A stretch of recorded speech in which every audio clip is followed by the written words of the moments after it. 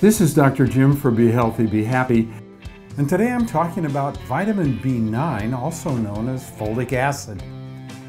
Folic acid works to synthesize DNA, ensure effective immune response, and build red blood cells, among other important functions. Deficiency in folic acid results in neural tube defects like spina bifida and cleft palate in newborns, as well as anemia, cardiovascular disease, and susceptibility to infections in adults. The recommended dietary allowance of folic acid for adults is 400 micrograms daily, which is revised upward during pregnancy and breastfeeding. In fact, folic acid is so essential to the prevention of birth defects like spina bifida and cleft palate. In 1998, the FDA mandated the addition of 1.4 milligrams of folic acid per kilogram of refined grain products. Foods rich in folic acid include lentils, asparagus, spinach, garbanzo beans, and enriched spaghetti and bread.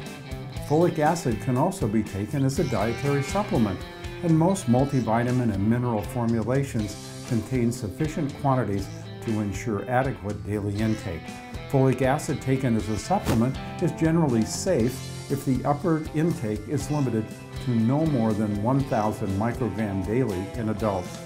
Nutritional experts propose 400 micrograms daily as the optimal dosage. So when it comes to folic acid, eat your spinach. Spin up a garbanzo bean salad, don't forget the asparagus, and ensure adequate intake daily by consuming a quality multivitamin and mineral supplement. All of this for strong red blood cells, cardiovascular health, and immune system performance, to say nothing of preventing birth defects if you are a woman of reproductive age.